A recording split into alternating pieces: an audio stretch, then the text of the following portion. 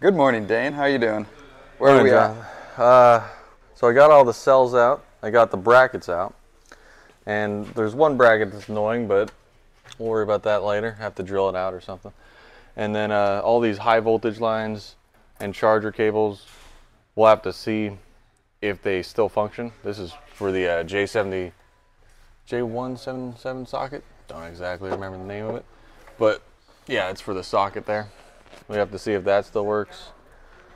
But everything other than that and some cleaning, you could throw some cells in here, wire it up, and we'll have to change these terminations so they actually work with our setup for our batteries.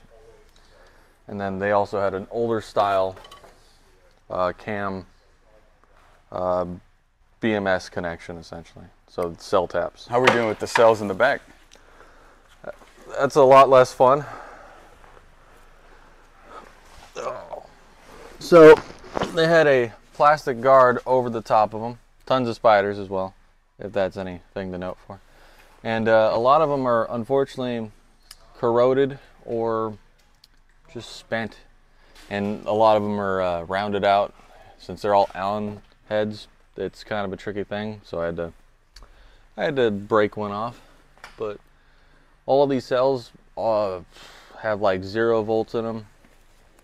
Probably the highest that I've seen is 0.2 millivolts. So really no danger of shock. So that's nice. What's next once you remove these bad boys? Next we'll have to take out the supporting all thread that they had to tighten them down with the plastic brackets down on the floor there. After that, clean it up, vacuum up, take out the old existing auxiliary 12-volt battery, which is down here. Duralast, dead, no volts at all. And then there's another charger over here for your that's your DC to DC, so it charges the 12-volt battery.